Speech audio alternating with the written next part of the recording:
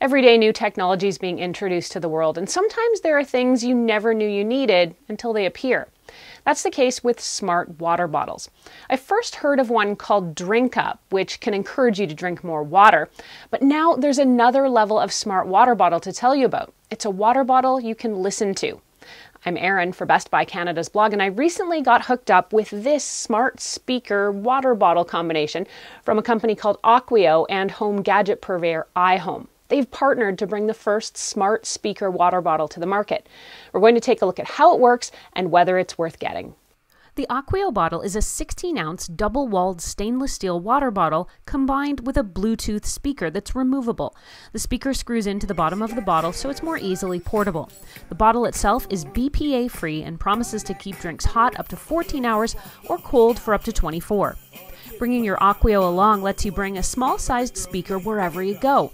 You can leave it attached to the water bottle if you're working out, or remove it and take it anywhere. The speaker houses a rechargeable battery, and it's got a nice fabric wrap on it, plus it comes in some cool colors.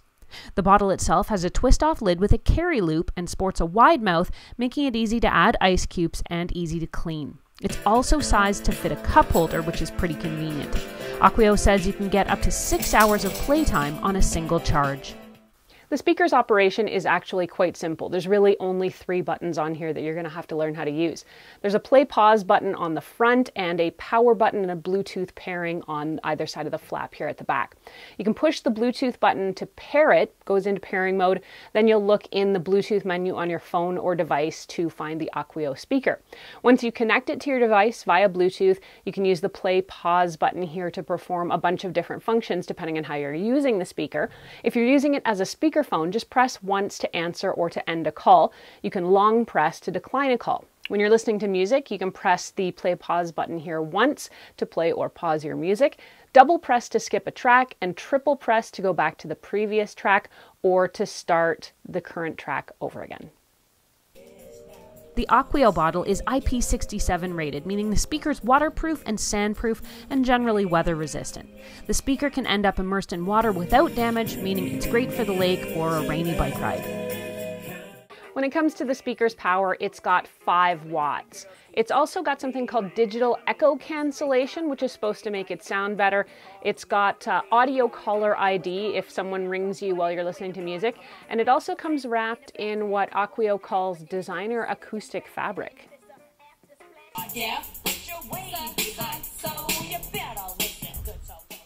But let's get to the stuff you guys really want to know. How does it sound? The Aquio speaker actually sounds good. It's reasonably powerful for its size, and it was easily filling up our living room area.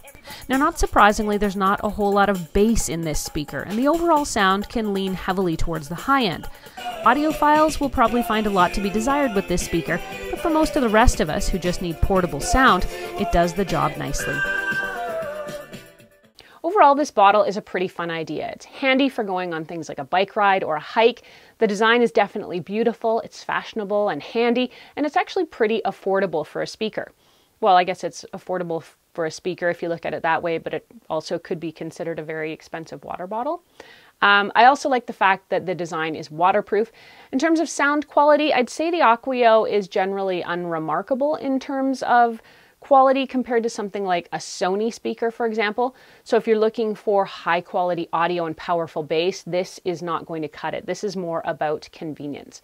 But even so, overall, it sounds really good and it doesn't distort at higher volumes.